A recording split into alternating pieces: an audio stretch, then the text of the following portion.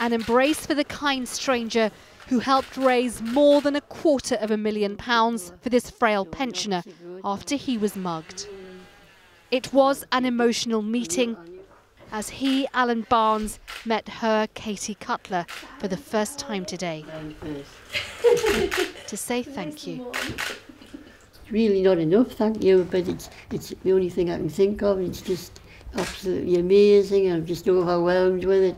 Moved by his plight, Katie's target had been to raise £500, but her online campaign went viral, with donations coming in from thousands of people all over the world. I think it's going to take a few days for it to really sink in, but I'm over the moon. I can't believe it.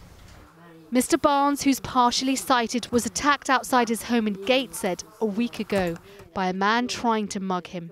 I had me wheelie bin, I was pulling it round the path, and I was nearly to my front gate, and all of a sudden this dark shadow came onto my side, and he said, hand it over your money. And I said I haven't got any, and he sort of pushed us to the ground. He broke his collarbone when he fell and is now staying with his sister, too frightened to return. Alan hopes to buy a new home with the money that's been raised, but he and Katie have also gained something far more valuable. Katie, friends for life. Yeah, definitely. Sejal Karia, ITV News.